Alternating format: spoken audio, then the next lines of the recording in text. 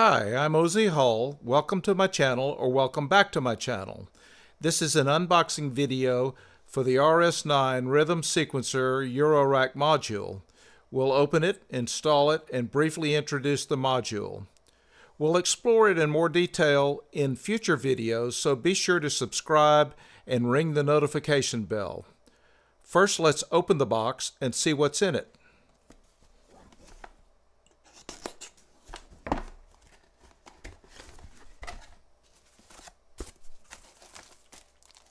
Quick start guide. Here's the module itself. We also have the power cable and screws for installing it.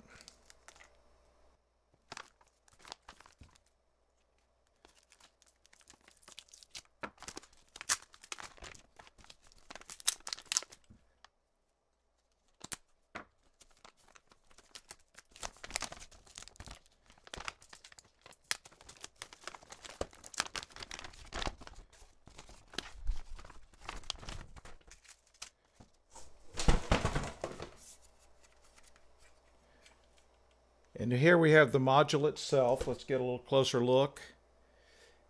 It's 52 HP wide.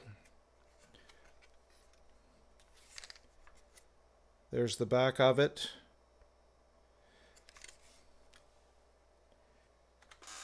Next, we'll install it in the fourth row of the System 55.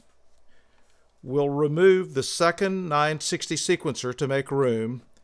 In addition to the RS9, we'll add this Peaks module, which can produce an 808 style kick and snare.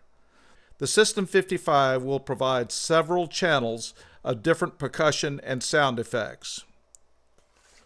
The RS9 drum sequencer for Eurorack has the following features: 52 HP width, leaving 32 HP in a 19-inch rack mount, which is 84 HP wide. 64 steps per pattern, 16 patterns per song, and 16 songs. 10 drum channels with trigger and accent, 1 CV channel out to control an external filter or other module, more on that later. The pattern memory that we've mentioned, random capability, probability percentage, polymetric for doing polyrhythms,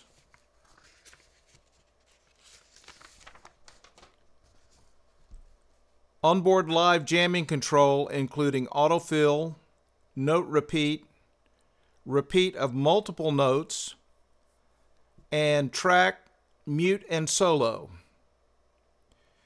Sync in and out for integration to both analog and digital interfaces, including MIDI, and reset in.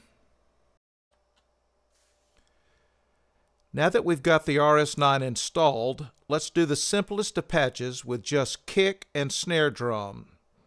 The sounds will come from the 2 channels of the Mutable Instruments Peaks module. We've connected the trigger from RS9 channel 1 to the kick trigger in on the Peaks. Channel 2 goes to the snare. The 2 audio outputs have been mixed in the output mixer of the System 55 with inputs 3 and 4. Let's set up a 16-beat pattern on the RS9. The tempo has been set to 120 beats per minute. Press song, and the white LED indicates we're using song number 1.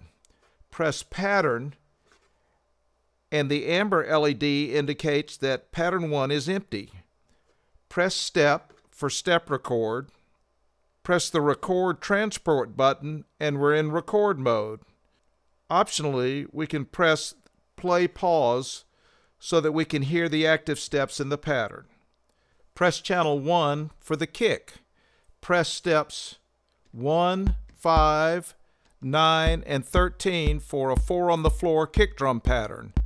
Select channel 2 for the snare. Press steps 5 and 13 for a backbeat snare. Press the record again to exit record button, and we can stop and start the play with the transport button.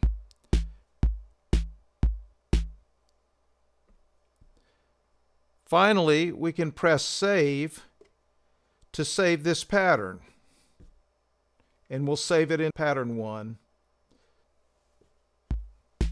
This is a boringly simple pattern, but it shows the basic steps for creating patterns on the RS9. There's so much more to do with the RS9 and the System 55. Be sure to subscribe and ring the notification bell to get notified when episode 2 of the RS9 series is available. Meanwhile, check out the link above for Behringer's introductory video. Thanks for watching.